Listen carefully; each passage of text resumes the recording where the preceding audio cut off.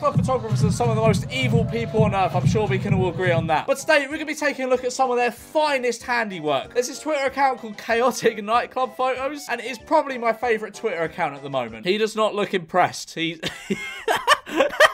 Bro, he just wants to go home and play Lego Star Wars. And you know what? I feel you. I'm the same. I feel exactly the same. He's all dressed up, ready to go to church. He looks like he doesn't look like a creepy club dweller old man. Because every club has like that one old man that's just always there for some reason on his own, just staring at the girls. He doesn't seem that he's dressed up. He's got his nice tie on. What's he doing? What are you doing, Gerald? Go home to your wife, if she's still alive. But a lot of the time, I can't even get in with training. How are you bringing an alpaca into a club? How do you... Oh, that's fucking grim. Surely that's not a night. That's like a football stadium or something. What drugs would you have to take to possess you to do that? That is foul. You've definitely got some kind of disease now. I don't know why they always feel a need to upload photos like this. Like these people, they obviously do not want this to be photographed and uploaded on the internet for everyone to see. It is my biggest fear that I have been caught off guard in a club by one of these evil bastards. And there is just like a really awful photo of me somewhere that is bound to go up on this page at some point. I'm terrified. I lie awake at night trembling at the thought of it. Again, why do photographers feel a need to photograph moments like that? Okay, alright, at first look I thought she was like biting his lip. Why is she biting his chin? It's not very hot and sexy to bite someone's chin. It's just a bit weird. Something about this photo just makes me uncomfortable. What? Who is pouring that? Is someone just like stood on the bar pouring? If so, I want to be at that club where they're just giving away free alcohol. That little bit of alcohol there would be like £8 in London, and I'm not even joking. I went to this fucking place in like Waterloo, and there was like a few people with me. And I was like, you know what? I'm gonna get shots. It's gonna be nice. I'm gonna get shots. I'm drunk. I'm gonna get shots. Maybe they're like just £5 each. There was like 4 of us. I was like, that's sound. I'll be nice. £9 a shot. It was £9 a shot. 9. Oh no, this is art. This photo right here, that is art. They caught the exact moment. How does that happen? How does that just happen? How does your tooth just like spontaneously fall out of your mouth? That is art. It's quite scary. Like I always have nightmares about my teeth falling out. So that's quite scary to me. I don't know how that just happens. Yeah, again in London, that's like 30 quid. Yeah, you just know these two woke up the next day with a lot of deep regret. Has she been kissing anyone in this group? I wonder. Yeah, you see, this is like a club dweller old man. This is like the club dweller. As you know, normally they're a bit older and they normally just sit in silence. They just lurk. They sit in like the corner and they just sit and lurk and watch the 18-year-old girls in the club. He's about to fucking slam her on the ground. Why is he holding her like that? Yeah, no, that's my exact facial reaction too. That's just grim as well. Like your phone has so much bacteria on it. Like, I saw someone lick their phone the other day to clean it. Like what are you do? You're gonna get ill. You're gonna get so ill. Bro, what are you doing? What?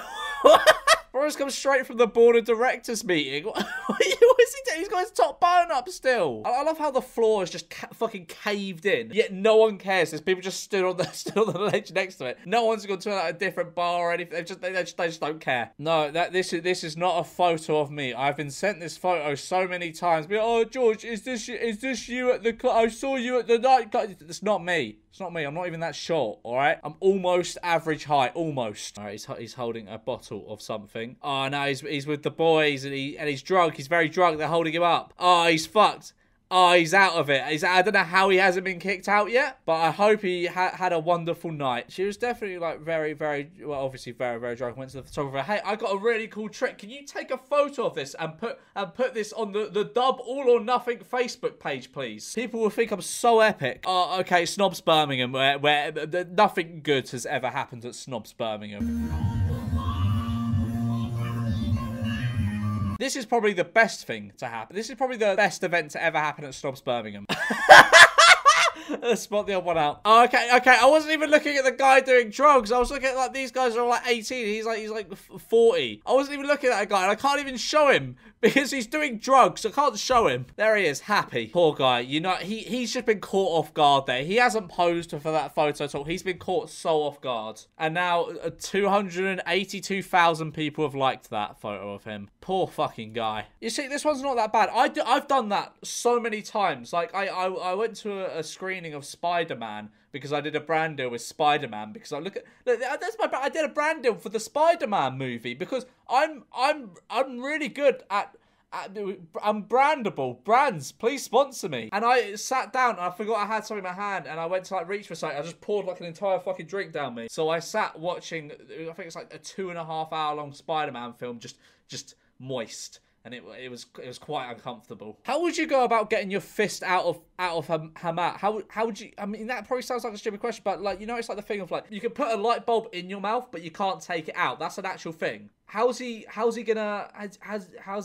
Why do that? That's just mean. That's just mean. She's just jealous because she's not having a photo taken of her. Actually, no, he's not a club dweller. He's too confident to be the club dweller. He's the life and soul of the party. Also, by the looks of this is like a corporate event. This is like a company Christmas do or something like that. Now, this is a classic, but once again, I don't know why the club would upload this. Why would you upload bad? Not bad, but just like awkward, weird photos. Why would you do that, nightclubs? Parliament, I know there must be an MP watching this video, maybe, I don't know. An MP, if you're watching this video, I want you to push through legislation to ban nightclub photographers. I don't normally go to clubs because I think they're wretched places, but if I do for some reason go to one, I'm always actively avoiding the photographer, because they shouldn't just be allowed to take pictures of you and upload it to their Facebook page without your permission. That's insane. That's an insane proposition. So I would like to propose that we just ban it. We ban the practice. Please write to your local MP and get them to ban nightclub photographers. All right, thanks for watching. Alright, hello, I'm back. It's a few days later. Why did I stop recording? None of your business. It's my channel. I do what I want. How do you even achieve that?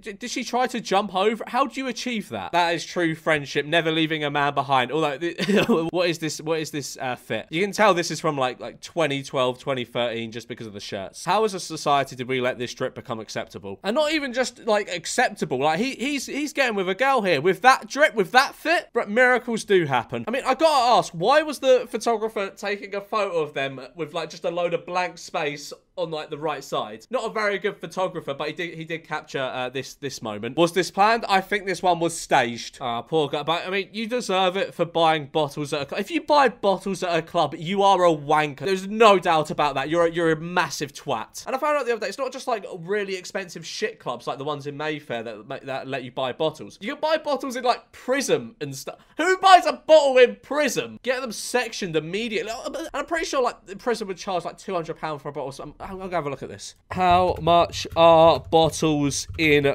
Prism? It doesn't say, but I remember like years ago when I used to go to Prism, they were like, it was really expensive. I mean, it's always like a massive markup. It was at least like £70 for a bottle of Smirnoff. Why? Why would you pay that? I know that like drinks are still like fucking expensive and marked up to shit. Still, I would refuse to outright pay £70 for a bottle of Smirnoff. This is me when I finally am allowed to leave the club and go to the kebab shop and get cheesy chips and then go home. But anyway, guys, we're going to leave it there for today's video. I hope you did enjoy. If you did, be sure to like and subscribe if you're new, and I'll see you in a bit. Bye.